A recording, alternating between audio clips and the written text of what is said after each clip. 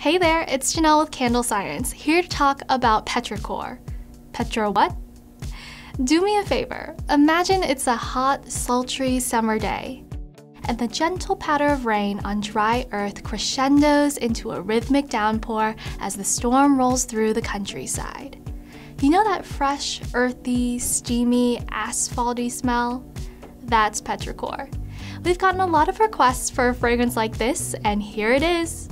Quick note, if you're looking for the fresh and delicate smell of rain, you may want to turn your attention to our rainwater scent. Keep in mind that this is a unique scent that isn't necessarily for everyone.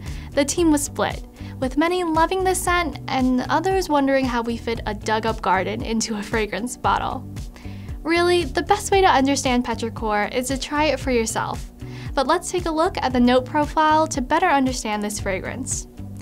Petrichor starts off with top notes of marine, green floral, and cucumber to recreate the freshness of rain-soaked vegetation, while deep middle note of earth captures the smell of, well, earth.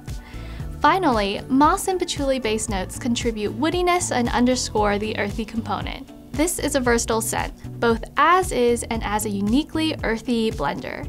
If you want to try a true-to-life garden blend, tomato leaf is an excellent choice.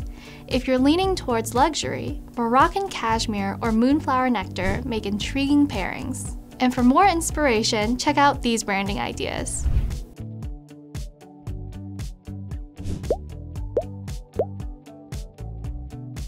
If you need more Petrichor, or even if it's not for you, let us know by leaving a comment or tagging us on social with your review. Thanks for watching, and we'll see you next time!